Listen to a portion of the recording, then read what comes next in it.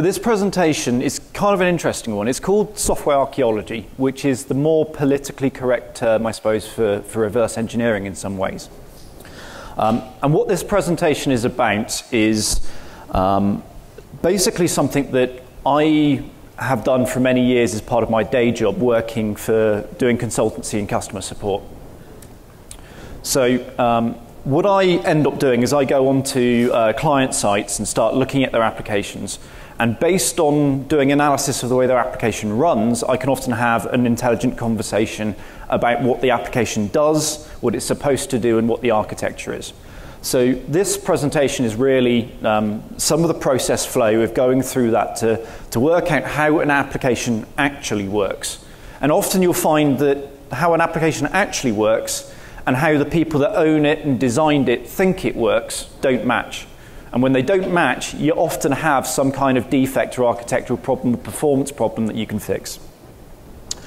So being an IBM presentation, the first thing you get is a whole list of disclaimers. And these are just saying that, if the presentation's about products, product direction can change.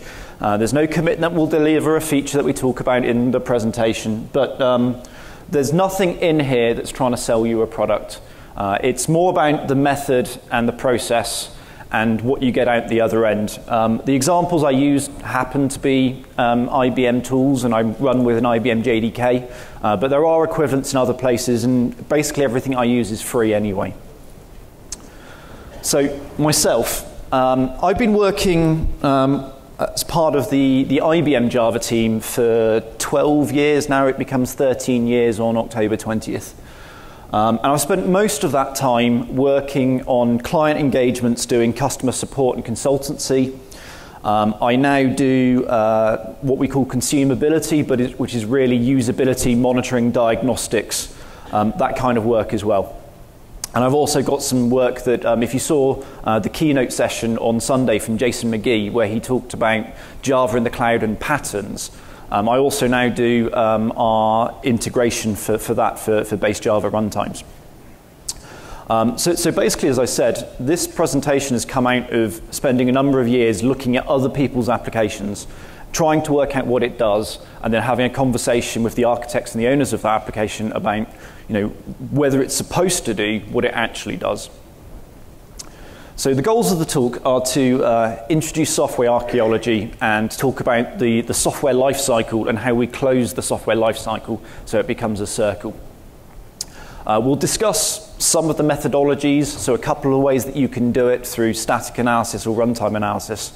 And hopefully by the end of it, we'll have shown you how to understand what your application actually does and reconcile an architecture diagram that you may have with what it actually does, and if you don't have architecture diagrams, how to kind of generate them from an application that you do have. So we'll first talk about the software lifecycle, then we'll talk about software archaeology itself. We'll do an introduction to UML.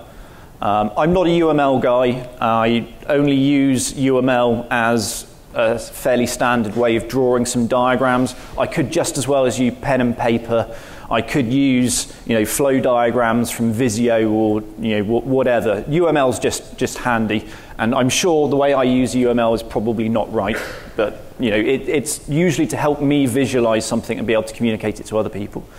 And the last third of this or so is to actually dig into a couple of applications. One of them is a very, very simple application that's only a couple of classes. The other one we'll take a look at is actually Tomcat. So first of all, the software lifecycle. So this is what it's supposed to look like according to Wikipedia. So it should be a continuous circular development process where you start off with your requirements. The business requirements for the system that you're about to build. And from the requirements, you generate a design, and you have what should hopefully be a clean architecture. And then you take your architecture and you start to implement it. So as we all know, when someone comes up with an architecture and you start to actually write the code, there's a very good chance that it's not going to end up the way it was designed. Right? You hit roadblocks, frankly, for reasons of having to get it out the door, you cut corners. and you do things differently because the way it was envisaged at the start isn't as practical as you thought. And Agile is supposed to teach this. This is why you do things continuously, because things evolve over time. So you've been through requirements, you've been through your design, you started implementing, you then start testing that system, and as you test it, you find defects, and those lead to changes. And then you have this evolution that happens as a result, and it may go into maintenance, and you'll get further changes as defects occur.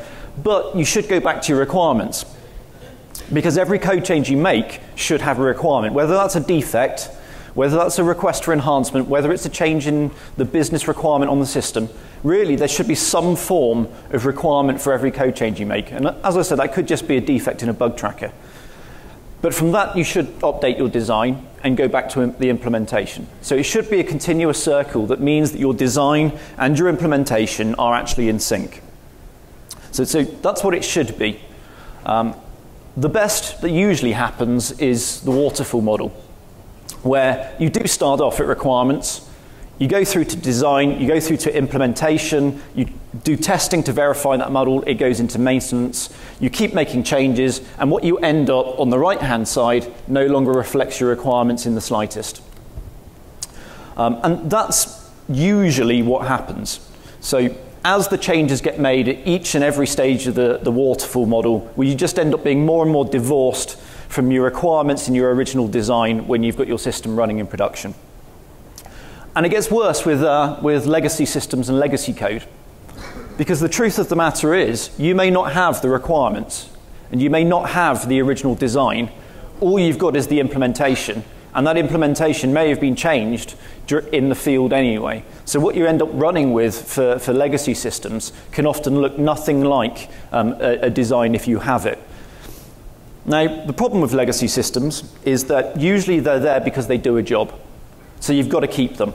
And as long as you don't have to change them, that's fine. But let's face it, if you're using any vendor software, that vendor software eventually goes out of support. And that means you have to move. You get given no choice. And some technologies do go away, right? There's not many people doing work in Fortran anymore. So if you had an application that was written in Fortran and you want to move to a new language, you kind of need to understand why it was written the way that it was written and what it actually does. Now, some of those requirements, hopefully you've got written down or you have business requirements. But if you don't have any form of that, then a starting point is what the old system did and how it worked. Now, obviously that's not the best way because often the requirements got changed when it went to implementation. So the existing implementation probably isn't exactly what you want to do, but it's a good starting point. So for legacy systems, there could be no design at all and maybe no requirements. So software archaeology is basically the study of poorly documented or undocumented legacy code and software implementations. So it's how to take something you've got and go back and basically reverse that life cycle so you get back to where you should hopefully have started from. So the point of software archaeology is to make it possible to effectively build designs, get understanding for legacy code and for legacy systems, or it applies equally to things which kind of broke the lifecycle model when the work was done. So when we talk about getting your design back from your running code, the standard way these days of, or should be, I suppose, of doing designs is UML, the Unified Modeling Language. So UML started in the early 90s or so. I think it was around 94 or 96. And the whole idea of UML is to have a standardized model for looking at different levels of your architecture. Architects have blueprints, software developers have UML models. And UML is basically broken into two categories of diagram. You have one which is behavioral, and this is kind of how things flow through the system. So it's the dynamic behavior, and at the use case level, it's kind of like, I want to interact with the system in order to be able to find out how much money I have in the bank. And it's that kind of flow system. And structural diagrams are the physical layout of things. So it could be a deployment diagram that shows you what servers you've got, where they sit inside the network, what your DMZ is, and so on. So behavioral diagrams, If we go through them one by one, starting at the highest level, really, the highest level is your use case diagram. And these are kind of the visualization of the requirements of your system. So this shows the relationship between the actors, the external influence on the system, and the system itself. So actors can be human beings, but they can be other systems. And this shows you basically the relationship between your users and the building blocks of the system. So in this case, it's a banal example with a band manager, and you've got a record manager and how they interact with things like how they're doing in the top 40. The next level down is an activity diagram. So an activity diagram basically goes down one extra layer and starts looking at how there is flow between slightly lower level of components. It's basically just one level down. It's more in-depth than a use case diagram, and tells you how things move through the system, but it's not the kind of level that we're used to as software developers. Right? It doesn't get modeled at the level of classes and the interaction between classes and objects. That really is even a stage further after state chart. So state chart is as you go through the parts of the activity, how does state change? And how does interacting with this object in order to change something affect your state? Then the level below that, which is what we're probably more used to, is the sequence diagram. So the sequence diagram really does tend to get down to the level of these are my objects, and this is how one object interacts with the other one, which is effectively a method call. So it shows you the call graph of methods, starting from one object, moving to another by calling a method on it, and then that may call another object by calling a method on it, and this is how your objects interact. Now you can actually do a sequence diagram in the same way at a much higher level and talk about how organizations talk to each other. But the usual one is to do a sequence diagram where classes interact with each other and objects interact with each other by making method calls. On the structural side, again, if we start at the highest level, you've got your deployment diagram. And deployment diagrams are generally used to represent your physical topology. So what machines you've got, what applications are on each of the machines, how they connect to each other, what firewall you've got in place, and so on, right? Where your storage is, this kind of thing. Below structural diagrams, you have component diagrams. Now these could be represented at the level of services.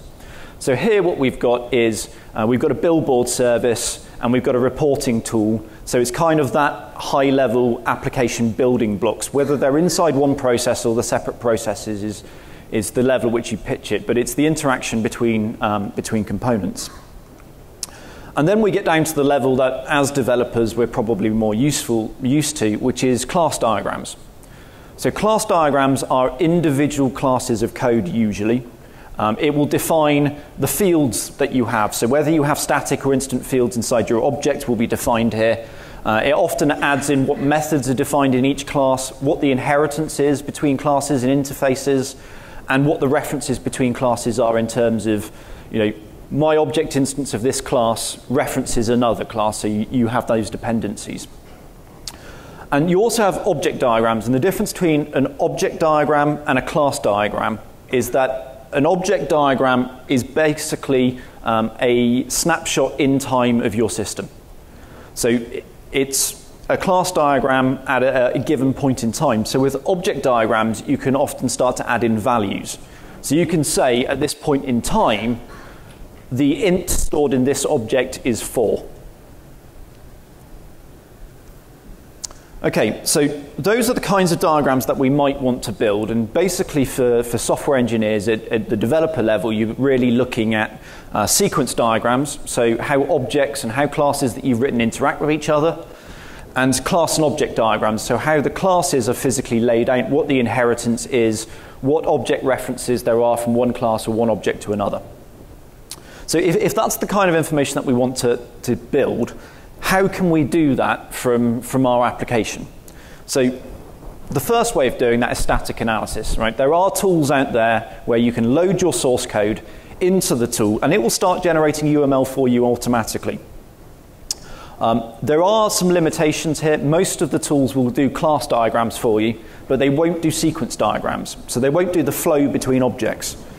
And the other problem with static analysis is you need to have the source code. So if you have an implementation that you are running, you've got a legacy system that you've had for 15 years, you can't build it anymore, it's in a foreign language that you don't know, and you don't have access to the source anymore, then the static tools won't do you any good. Also, if you have, if you're running an application server, and you've got your web application or you've got your J2EE EJB application, and you want to see how it's interacting with the third-party vendor code, with the application server, with things like the Spring Framework, again, static analysis won't do that for you because you don't have access to the source code. So it won't show you what that's doing. You can only see the code that you've got. So static analysis works, but there's some limitations. The next one is trace-based analysis. So you can put trace points into your code and see what it's doing. There are tools out there that use either aspects at compile time to put it into your source code, or bytecode injection, so at runtime it puts trace points in, and it uses that to try and find out what the flow is through your code, what objects you're allocating, how they relate to each other, and so on. Now, that works fairly well, but it's expensive. So the fact that you're continuously tracing is an expensive activity. So if you've got a test system that is representative of what you do in production, then that's an option for you. But if you've only got a production system, that's the only way you can exercise the system. Trace can be expensive. And the third option of using a debugger is even more expensive, where you're going to step through code. Basically, you can't run that on a production system. You can run it in development only. So those are the various options, and I'm actually going to go through showing a way of doing static analysis and a way of doing a trace-based analysis for each of the steps. So first of all, we'll have our sample application, and this is a very, very simple application that's just a bad Java implementation of grep. So it's called Java grep, and all it's going to do is take a term and a list of files, and it will search those files for that term and print out any instances that it finds. So the usage is Java grep, the pattern that you want to search for, and one or more files that you want to search through. The implementation of Java grep is here. So in terms of what it does, in the main method, it compiles a regular expression, which is the pattern that you passed on the command line, and it takes the list of files that you added and you adds it to an array list called file list. Then for each of the files that you've passed to it, it will create a file scanner, and against that file scanner, which you've passed the file name and the regular expression to, it calls scan. It then queries the file scanner object to ask it for the number of match lines that it's found, and if it's found a number of them, it prints those out. And then it prints out a summary. So it says, we found 5 lines out of 200 that matched, and here's what they were. So all Java grep does is takes your regular expression, compiles it, adds the files to a file list. For each of those files, it creates a file scanner object, calls scan on it, and then gets the results. So most of the work's done in the file scanner.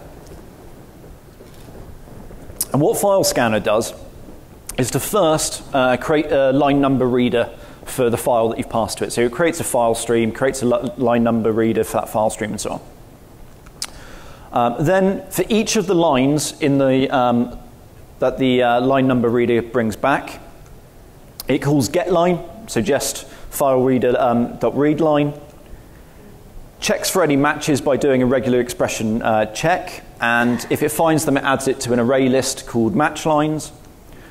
And that's it, and it's got some getters and setters. So the first of those is the implementation of scanline itself, and scanline just calls pattern.matcher.findMatches. And then we've got the getters for the getMatchLines, which our Java grep class calls.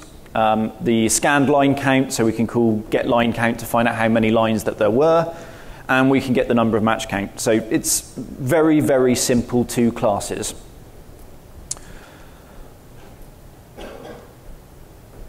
So in order to find out what the dynamic behavior was, effectively what we're looking for is the method call graph. We're looking for how one object, when we start, and we're going to be starting with the main method, from the main method, what's the next method that's called? What does that call? When it returns, what's the next method from that class, and so on. So you're basically going to be building a tree of calls and what that looks like. And that basically equates to a UML sequence diagram. So in the example here, if this was your main method, we call main, then we see that this is going to be creating a file scanner, then it's going to be calling scan and those sorts of things. Right? That's what we're expecting to come out the other end. So when we try this and we want to generate a sequence diagram, I said there's two mechanisms that I'm going to talk about. One of them is static analysis. So one of the problems with trying static analysis is that from what I'm aware, there aren't too many tools out there that do good sequence diagrams out of static analysis. In fact, most of them don't even try. There's actually in the exhibition center upstairs, there's a company there that does a UML modeling tool, and they do great class diagrams. They don't do sequence diagrams. IBM's got its own product that does static analysis called Rational Software Architect. It does great class diagrams. For sequence diagrams, does one method only. And you can try and patchwork them together, but basically the tools aren't there for sequence diagrams today. So really, if you wanted to do static analysis, you do it manually. Right? You get a UML modeling tool, you start trying to create a sequence diagram, and you walk through the code by hand, and it's a slow, painstaking task, especially when you don't really know which bit that you might care about. So your other option is to do runtime analysis. So you can turn on tracing, you can run the application, hopefully you've got a test case that actually hits most of the code paths. So you need to do that when you're doing code coverage testing, when you're doing QA or performance testing maybe, or if you've only got a production system, you want to be able to do it in production, which means your tracing overhead has to be really low. So doing it via static analysis, where we've got access to just the Java grep class and the file scanner class, it's possible to get a diagram that's actually pretty good. It's slow, as I said, you're kind of doing it manually. And it is limited to just Java grep and file scanner, but that's okay because we don't really care what's going on around that. But it does work. Now it is possible to include other calls. I could, I create a file reader, so I could include the call to the file reader, but if the file reader does something else, I don't know about that. I can't do that from my manual analysis. So if you wanted to do runtime analysis, there's a couple of good tools out there for doing this. Right? IBM's got one called Health Center, and it does full call graph analysis for virtually no performance cost. And it gets away with doing this because it uses the just-in-time compiler to generate this information. So it has a full call graph of every method and what it calls. And Oracle's got an equivalent in Mission Control, so there are a couple of tools out there which will do this. So we have pretty much platform coverage. But what this will do is it tells us that we have at the top a Java main method, Java grep.main. That calls our file scanner. We've got filescanner.scan. It gives you the full call graph of absolutely everything that happens. So this is great. We've got the starting framework of being able to build our diagram. And so hopefully this is much easier to see. If we dig into particularly filescanner.scan, it can show us that filescanner.scan calls scanline, it calls the line number reader.readline, it creates a string buffer and does an append to it, it creates an array list and does an array list.add. So we've got all of that information, and in fact, we can go stupidly far down the call graph if we want to. We can see that scanline creates a matcher. It tries to call find on the matcher. What the implementation of the regex matcher in Java does is it calls search. It creates a pattern start. It calls match against it. So you've got absolutely every bit of Java code that's running in the system. So you can go from your code into container code, out to JDBC drivers. You can build the full picture if you want to. Now, one of the things you might notice when you look at the output on the right-hand side, though, is it's not ordered. So you'll notice that In some cases, we do initialization, according to the hierarchy here, after we've used the object. And it's because this tool doesn't actually know about the order in which methods have been called. They just know that they have been called. And the ordering is actually done according to where most of the CPU time is spent. So most of the CPU time inside File Scanner is spent calling scanline. In fact, that's what the 43.5% is. So most of the CPU time inside scan is calling scanline. So the tool's designed to do performance analysis, but it does give us this call graph. So you've got two options at this point. You can say, well, logically, I can look at this, and I know initialization has to happen first. And I know that I have to find a line before I can scan a line, right? So you can apply some common sense to it. But you can also decide to, where are we? Yeah, you can decide to drill into bits that you care about and turn on tracing and find out the order of the calls using tracing. So again, this is just some inbuilt tracing that's in the IBM JDK. You add some command line options and it starts tracing method flows. But this tells us that inside the file scanner, it calls scan, it calls get match lines, it gets called get match count. Then it calls get match count again, it calls it twice, and it calls get line count. So we now have the complete call graph of everything that's being run, and we've got some ordering information.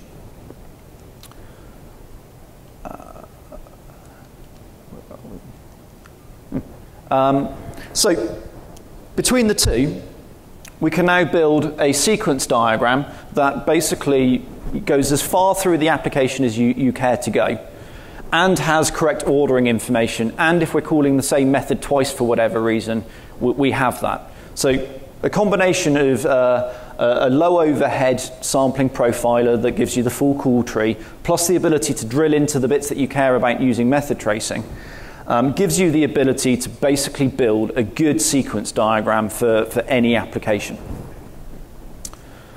So the other side of this is structural diagrams. And we said that the best structural diagram for what we care about really is a class diagram.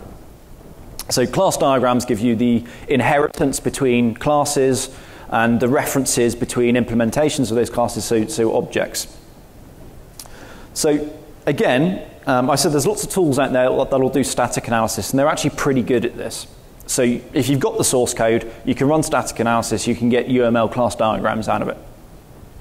If you don't have the code, or you want to be able to see how your code interacts with third-party code and so on, you can do runtime analysis, and that means, again, you run your application and you generate a system or a heap dump.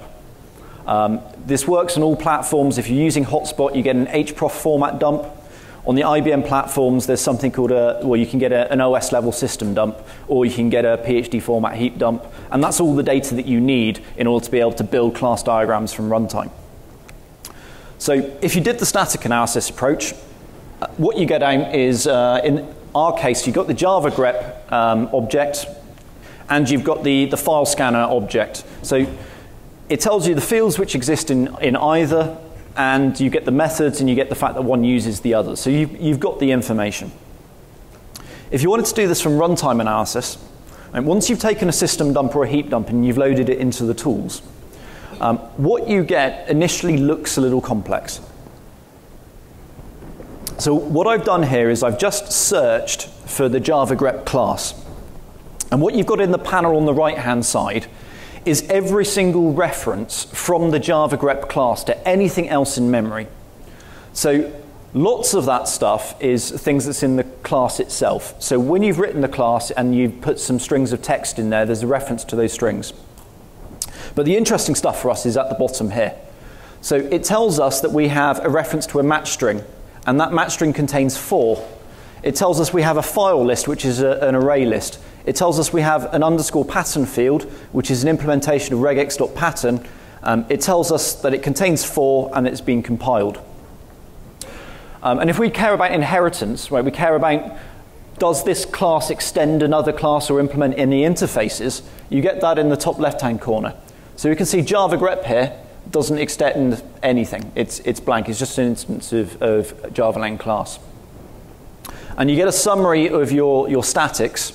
So anything you've declared as being static inside of the class on the left-hand side, if you cared about things that were instance fields instead, so not declared as static, just fields that you're using, they would come under the attributes heading. So from a system dump, I can go and search for Java grep, and it basically tells me that we had a match string, its value is 4, we've got a file list, which is a Java util array list, it's got one entry, and that's ... source Java grep. So I'm basically grepping myself for instances of for loops. And it tells me that there's a pattern, and that pattern is the compiled version of for. So it's just doing an anywhere in the line search for the string that I gave it. So you take a system dump, and it basically tells you exactly what your application is doing, what's being used in memory, and the interaction between them. So that's the Java grep class. So the next thing is is we can actually drill into anything, right? We can drill into code that you own or anybody else's code. So if we wanted to look at the file list, which is our array list of files that we passed in that we wanted it to search, from the file list, which we have here, we can see everything that it references. We can see it's got instance fields. One is element data, which is an array of objects. It's got an int called size, and it has an int called mod count, whatever that is. So it tells us it's size 1, and that there's an array of objects. So we can go into our element data, and we can actually see what's in that object array. We've got its size, we've got its count. We can also go into the file scanner, and inside the file scanner, we can see from what it references in the list of attributes on the left-hand side that it's got a file name, it's got an F reader, which is our line number reader. It's got a string called _pattern, which is our for that we passed in, changed into a regular expression, and then compiled. We've got match lines, which is an array list of the lines which we found were matched. We can then drill into that array list if we want to see what lines have been matched by the application at this point in time. We know that there's 41 lines that were scanned, and we know that there were 4 that matched. So the system dump gives us this full relationship between every single object on the Java heap and the values inside every single field, whether it's a static field on a class or whether it's an instance field on an object. So you can use that to generate your UML. So what we would expect is that it looks exactly the same. And it does, bar one thing. The only thing you don't get by this route is the list of methods, which I said you could optionally add to each of your classes. But we do know what the methods are because we've got that from our sequence diagram. And if you wanted to, you could run Java P, the Java probe, against, which ships as part of the Java runtime. You can run that against the class, and you can get the list of methods if you wanted to anyway. So a system dump will give you the full architectural layout, the full class diagram for your application, and a mix of profiling and tracing will give you the sequence diagram. So that was a pretty simple application. It was only 2 classes, and we had the source code for it. But I can do the same thing for anything, and what we've got here is trying to do it against Tomcat. So what this is running is against Apache Tomcat 7027. So this was run probably a couple of months ago when that was the most current release. And again, the approach for doing it through the call graph method profiling is to start off by searching for your main method. So when we search for our main method, we find that that main method is org.apache.catalina.startup.bootstrap.main. And what bootstrap.main does is it effectively calls init, load, and start. But it delegates those through to a second instance. So it does, it uses reflection to try and find a class which is the org.apache.catalina.startup.catalina class. And then it calls init, load, and start on those. So we now know a little bit about the way that Tomcat does its startup. Right? It has a bootstrap class, and it effectively calls load class and then invoke on a Catalina object. So we could then get our system dump and start to go in and say, okay, so given that it calls the Catalina object, and that calls its init, load, and start methods, what does the Catalina object itself look like? What data does it store and what does it reference? So what we can see here is we have a Catalina object, and it contains a fair amount of data. It's got a reference to a config file. So that's just a string, but it's conf server.xml. So we know that it loads its configuration from a server.xml file in the conf directory. We know that it has a child object called server, which is an instance of standard server. We know that it's got inside the server, we have an address called localhost, so we know that this application is running on localhost. We know it's got an mbean server, and we can probably go into the mbean server and see what mbeans are available and what values that they're currently making available over the network. So, if it's being used to provide some monitoring, we can go in and we can see the current state of the monitoring when the dump was taken. What else might we want to know? We know that there's a state object. So that state object probably tells us something about the state of the Tomcat server at this point. So it might tell us it's initializing, it might tell us it's running, it might tell us it's stopped. We know that there's a shutdown object, and we know there's a shutdown hook. So we can see that it does some kind of processing when it shuts down. So this is starting to tell us quite a bit about how Tomcat starts up, how it's configured, and what it does. So we can then start digging into that server object and go a little bit deeper. So inside the server object, we said that there was a state object, and that state object might tell us a little bit about what the application's doing at the moment. So there is a state object, and it has a value in there called name, which is set to started. So, okay, at the point that this dump was taken, our Tomcat server was started and running. We can also see that it obviously does some processing work around that lifecycle state, because we have a lifecycle support object with a number of listeners registered. So we've got a number of lifecycle listeners. So our application cares about changes in states, has a number of listeners for those changes in states, and they're going to do something when that happens. So we now know who those listeners are. So we've got a lifecycle listener, a Jasper listener, a leak prevention listener. So we can then start drilling into those to see what their current state is, and we can then go back to the profiling view of all of the method calls to see, okay, so we've got a leak prevention listener. And I can look at its data to see what its current state is and what calculations it looks like it does.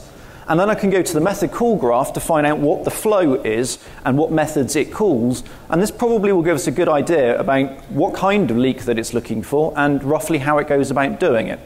So this is how you can start moving backwards towards, I've got an application, it does stuff, I need to know what it does. So between the two tools, between using call graph analysis and having your object graph, your object diagram, you start to get a good idea of what your application does. And whether you choose to create UML from this, standard notation, or whether you choose to just use it for your own understanding, either's fine, but the data is there to allow you to do this.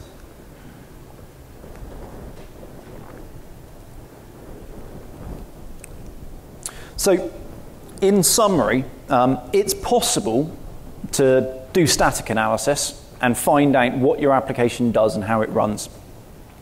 There's also runtime tooling out there. I was using some stuff that's built into the IBM JDK that's free. Mission Control for Hotspot does a lot of this as well. There are third-party tools which will inject, trace, and allow you to look at the flow of your application by that mechanism. But it's all there, and it will let you find out exactly how your application runs over time. That's good for closing the development lifecycle yourself. It's always interesting talking to system administrators and people that look after production systems and showing them these tools, and then them talking back to their architecture team and saying, so why does it work this way? Why does it do this? And then you start to see some debate where the architects are saying it doesn't do that. And you start to reconcile the two, and you realize that there's a fundamental problem. And at some point between design and implementation, things went awry, and the system no longer does what it was actually designed to do. So you've got that ability to close the loop, you've got that ability to talk and to actually work out whether the system's doing what it's supposed to do. And that helps if you ever wanted to migrate your system and you had to migrate that system and you want to know what state is actually in now, how your application actually works. And this whole thing really is very useful for helping to debug problems. As I said, I spent probably 10 years working with customers by doing this kind of analysis to work out what the application does, to then start having that conversation about why certain design choices were made, why it was chosen that it's implemented in this particular way. And often the answer that you get back is, that's not what we designed, it's not supposed to do that, it's supposed to work differently. So it's often pointing out that a mistake was made. There's some references there. The tools that I use are all linked there. The cool graph processing is a tool called Health Center. The memory analysis stuff is a tool called Memory Analyzer. It works on all platforms. There's an Eclipse version of it. There's an IBM port of it, which builds in some information about IBM products. But it's all freely available. There's a blog that we run, and there's some discussion forums and the like. And the obligatory IBM trademark and copyrights on the end. So we've got about 15 minutes for questions. So is there anything anybody wants to ask?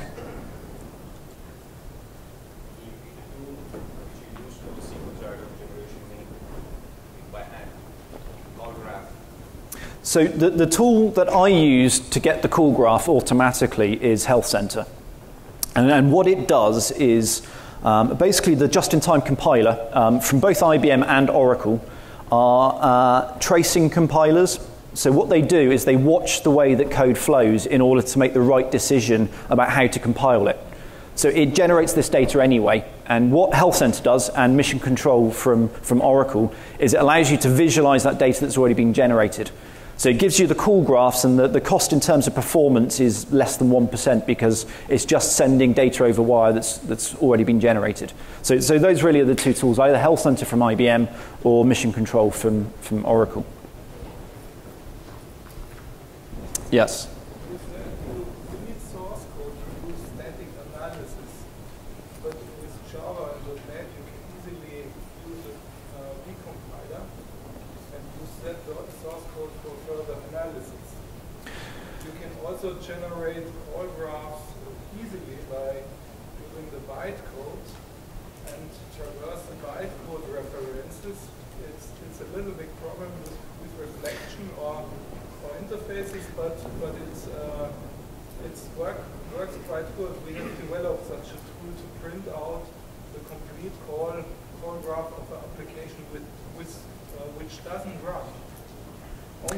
Only by put the char inside and do bytecode analysis. So you're right. So the first part, you could decompile code in order to get source and work off that.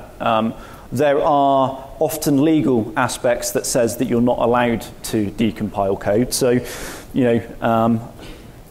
I work for IBM. I'm not. As I said at the beginning, software archaeology is the pleasant term for reverse engineering. Right? I'm not allowed to talk about reverse engineering. I'm pretty sure this is being recorded, which means I'm probably in trouble for that. But the clean side of this is you can do it with profiling. Now, in terms of from the bytecode or from the reverse engineered code, generating the call graphs from that, as I said, from what I've seen, there's not much in the way of good tooling out there. And that's kind of the problem. If there was, then being able to do it statically would be really useful. The only difference is that if you can do it from a running system, you actually get to see which bits of the code really get used versus those bits of the code which happen to be there and may never get invoked at all. Yes? My understanding of a system dump is that it's a snapshot at a point in time, right? So if garbage collection kicks in, how do you get a good picture of what the system is? So yes, a system dump is a snapshot in a point in time. Now, regardless of whether garbage collection kicks in, what the tool shows you is all of the live data. So it's the full structure of your application. It removes the garbage for you. The limitation from doing it at runtime is the same that it is for static analysis for runtime analysis for call graphs, which is you'll only get to see the bits of the application which are being used. So if you've got ancillary bits which we haven't used that function yet, we've got an MDB that's not loaded because that message format has not arrived, then yes, it's missing. It's a limitation of the approach. But again, the other side of that is you actually get to work out which bits are used and which bits aren't. So it's a trade-off. Yes? So you make some inferences about design based on method and property names. What if bad developers wrote the code and they didn't reveal their intentions? Property name? Yeah, so it's true that if people have obfuscated their code, so they mechanically modified method names and field names, then life gets a lot harder. It's not impossible to generate a good understanding of what's going on. It's just significantly harder. And in all honesty, I think people should know that security by obfuscation and security by obscurity doesn't work long term. So yeah, I mean, you should write code that people can understand in the first place. But that's just my opinion. Yeah. Are you aware of any tooling that helps you discovering the module and component structure of a larger application that possibly is distributed over several servers? So the question is there any tooling that works at the higher level? So we said that there was deployment diagrams, component diagrams, and I was looking at class diagrams. At the higher level, there may be. I'm not sure, in all honesty. I think it's fair to say that from the work that I do going on to talk to different clients, they generally have a better understanding of what happens at the higher level because there's less information and people can more easily hold it in their heads. It's when you start to go down to the level of, well, this was developed by a team of 150 people. No one has a clue how it actually works anymore. People work in their silos and they only understand their little bits. So there probably is tooling that will track transactions and interactions across processes. I know, again, there's an IBM tool called ITCAM Real-Time Tracker, I think it is, which does exactly that. It does correlation ID parsing between processes, and it follows, like web service transactions and so on. That's a commercial tool. I don't know what other alternatives there are. I want to tell you there's a British tool. Actually, it's Structure 101. And it does analysis of the components and the layers. And you see it, you can use it for very large applications to visualize the dependencies. It doesn't count the call graph, but it shows the dependencies of the packages, structures, and it tries to figure out some layering automatically. And you can use it to get an understanding of the components in the system. Structure 101, it's British and it's not so expensive. I should look it up, yeah. Any other questions?